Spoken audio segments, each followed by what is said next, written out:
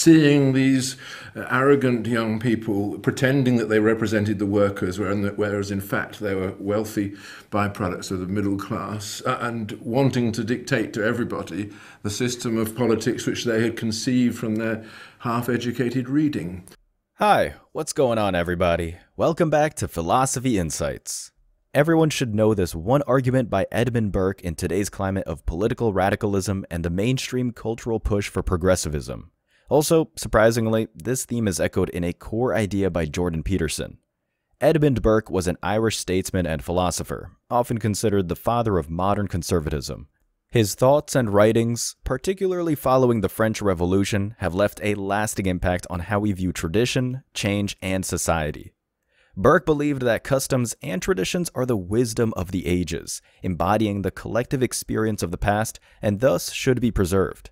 His perspective on the importance of customs and traditions as the wisdom of the ages became a central tenet of political philosophy.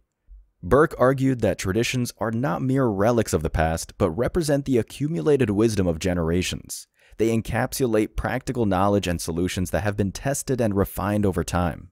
Burke viewed individual reasoning as limited in comparison to this collective wisdom. He believed that no single generation, including the most enlightened, possesses enough wisdom and experience to justify the wholesale redesign of societal structures that have served well over time. This skepticism towards radical change and individual rationalism is encapsulated in his famous caution against the arrogance of those who would easily disregard the traditions that bind society together. He thinks that the abstract tradition of rational inquiry that starts in French culture, I guess, with Descartes, and moves on through the tradition of the French Enlightenment, is dangerous because it neglects practicality in favor of abstract theories that have no immediate connection to historical experience. In some respects, the guillotine is the logical outcome of rationalism. It's the logical outcome of insisting that both political and moral duty comes from pure reason, rather than the collected connection of our traditions, our feelings, our sentiments, our reasonings about our traditions and feelings and sentiments. In other words, the idea that we can institute a whole new world today. For Burke, traditions provide more than just historical continuity. They are essential for social cohesion. They foster a sense of community and belonging, connecting individuals to each other and to their predecessors. By adhering to customs, societies maintain a stable and coherent structure. Changes to these traditions should be organic, evolving from within rather than being imposed from without, ensuring that any transition is smooth and retains the social fabric intact. Traditions, in Burke's view, also serve as the vehicle for moral and ethical values across generations. They instill a sense of duty and responsibility in individuals, guiding behavior and establishing norms that are crucial for societal order. Without such guidelines, Burke feared society would descend into moral relativism, where values are subject to the whims of contemporary thought, leading to moral decay and societal fragmentation. There are lots of things that are wrong and should be changed, but the question is how. The revolutionary way of addressing this question is to form together a small conspiracy of the elite to craft a solution and then impose it from above on the mass of mankind. I take the other view, which is the classical English view, which is that people should be given the freedom to understand their problems and address them from their own or existing repertoire of social and political gestures and gradually come to some consensus. And that is a very different approach. Societal change should, furthermore, be evolutionary, gradual, rather than revolutionary. He argued that cautious, incremental changes respect the wisdom embedded in existing norms and structures, which have been shaped by collective experiences over time. By advocating for deference to established practices, Burke emphasized maintaining stability and order, reducing the risk of unintended consequences that often accompany sweeping reforms. He saw revolutionary changes as disruptive and potentially destructive, as they can undermine the foundation of society, leading to instability and chaos. Thus, Burke's approach promotes a conservative progression that ensures any new developments are compatible with the historical and cultural context of a community. Seeing these arrogant young people pretending that they represented the workers, whereas in fact they were wealthy byproducts of the middle class, and wanting to dictate to everybody the system of politics which they had conceived from their half-educated reading. And it stayed in that class of French intellectuals ever since. And I think people like me have a duty to be realist in opposition. Say, look, you know, this unity between the intellectuals and the workers, who was actually creating it? It was you, intellectuals. How many workers were involved? You know, very few. Only those that you could control through trade unions. You know, and let's get rid of all those illusions and treat people as they are. It might come as a surprise that these principles of a major strand of conservatism are echoed in various themes by Jordan Peterson. His critique of modern radical changes and his emphasis on the importance of individual responsibility and historical continuity align closely with Burkean thought. Peterson argues that the archetypal traditions found in mythology and religion reflect deep truths about human nature and societal organization. Similarly to Burke, Peterson distrusted purely top-down planned solutions imposed on society, emphasizing the limits of reason and the complexities of human nature. One of the great advantages to conservative philosophy is that it's humble.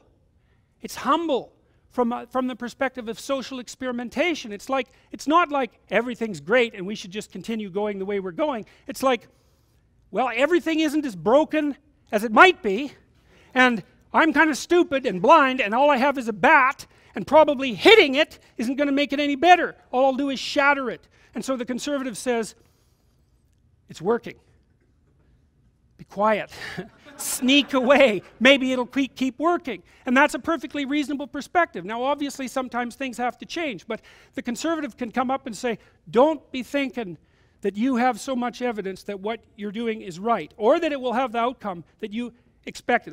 Both thinkers, Edmund Burke and Jordan Peterson, emphasize the critical importance of learning from historical precedents and caution against the perils posed by sweeping ideological movements that tend to dismiss or undermine established knowledge and traditions. Burke's extensive critiques of the French Revolution underscores concerns about rapid, radical change without deference to historical continuity or societal stability. He saw such upheavals as dangerously ignoring the accumulated wisdom of society, which could lead to chaos and tyranny rather than genuine progress. Similarly, Jordan Peterson challenges the contemporary currents of political correctness, viewing them as a form of ideological oversimplification that disregards the complexity of human history and culture. Peterson argues that the enforcements of political correctness can often suppress necessary dialogue that contributes to the evolution of society through iterative learning and conflict resolution. He suggests that this kind of ideological rigidity can lead to outcomes akin to those during the French Revolution, where radical changes not only failed to consider the nuances of human nature, but also led to significant societal regress rather than improvement. You should do what everyone else does, unless you have a really good reason to vary. It's a good rule. It's like you do what people have done throughout time. You grow up, you find a partner, you establish a stable relationship, you get a job, you make yourself useful, you have some children, you do something productive and interesting with your spare time, and you try to act like a respectable human being. That's what you do. That's a conservative ethos. And if you have something spectacular about you that needs to be revealed to the world, then break some rules, man. Go right ahead. I'm dead serious about that.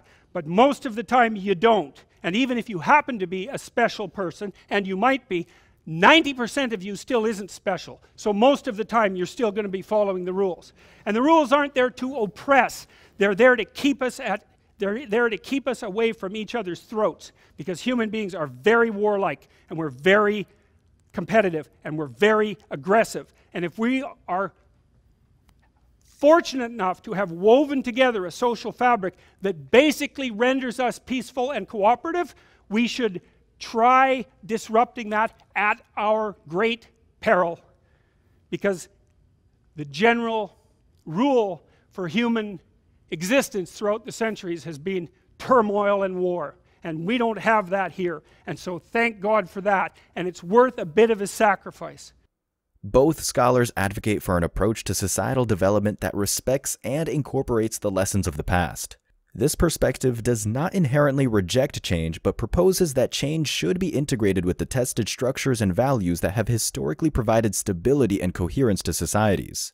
Thus, Peterson's critique of modern political correctness resonates with Burke's apprehension about revolutionary fervor, as both caution against the unintended consequences of imposing radical ideological changes without sufficient respect for the underlying historical and cultural frameworks. Burkean conservatism, with its deep reverence for historical continuity and caution against radical upheaval, provides a framework that can still guide us in contemporary political discourse.